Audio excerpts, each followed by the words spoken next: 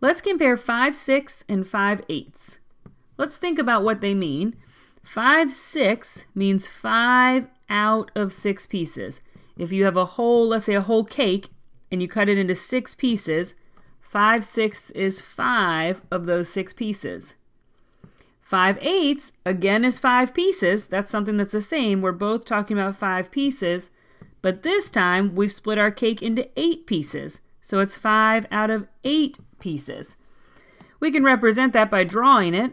Maybe we can draw, here's one hole, and then another one.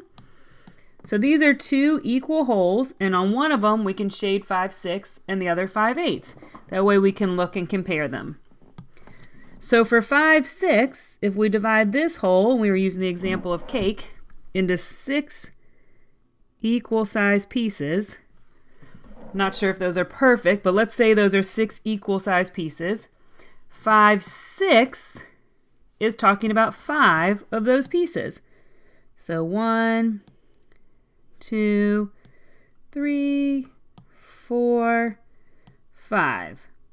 This image represents 5/6. Now for 5/8, let's think about it for a second. Will the pieces in 5/8 be bigger or smaller than 5/6? Are 8ths bigger or smaller than 6?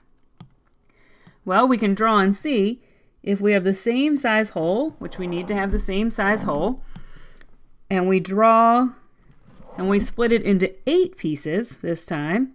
So now we have 4ths and 8ths. These pieces, these 8ths, 1/8 is smaller than a 6 because this time we had to split the cake between 8 people. So we got smaller pieces. Now again, we can shade 5 of them. Seems like 5 pieces might be equal to 5 pieces, but we can look and see. 4, 5. And now we can look and see that 5/6 takes up more space, takes up more area. This is a larger amount. And the reason is because each 6th, each piece is larger. So 5 larger pieces is more than 5 smaller pieces, or is greater than. And remember with our symbol, the open side, the larger side, should be facing our larger number. So 5/6 is greater than 5/8. Here's one more, but this time let's try to compare them without drawing. Let's just think about what these mean. 2/5 means 2 pieces out of 5. So one whole was split 5 ways, and we got 2 of the pieces. 2/3 means that same whole was split 3 ways, and we got 2 of the pieces. Well, which 2 pieces are larger?